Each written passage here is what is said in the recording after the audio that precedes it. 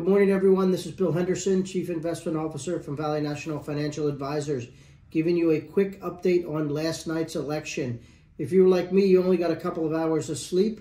My prediction was correct that we were going to have a decisive victory one way or the other. I didn't pick a side, but we see it has been the Republicans with Donald Trump winning the presidency.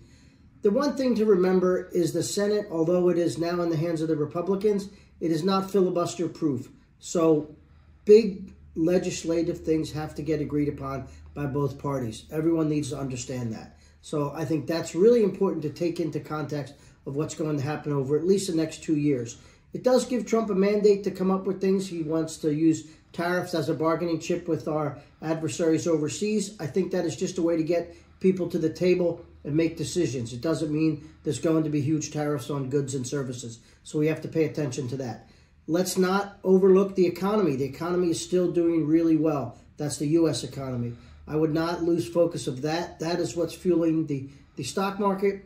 The higher yields we're seeing on bonds is probably a reflection of the lack of fiscal discipline that neither Trump nor Harris were going to give us. So we're probably going to continue to see that. Lastly, tomorrow is a Fed meeting. It's on a Thursday. Jay Powell's going to give a press conference. Markets are pricing in a 25 basis point rate cut. We'll probably give an update on that sometime in the next week or so. But I think it is important to remember rates are coming down, the economy is doing well, and we will see substantial things coming out of the government over the next several years. Thank you.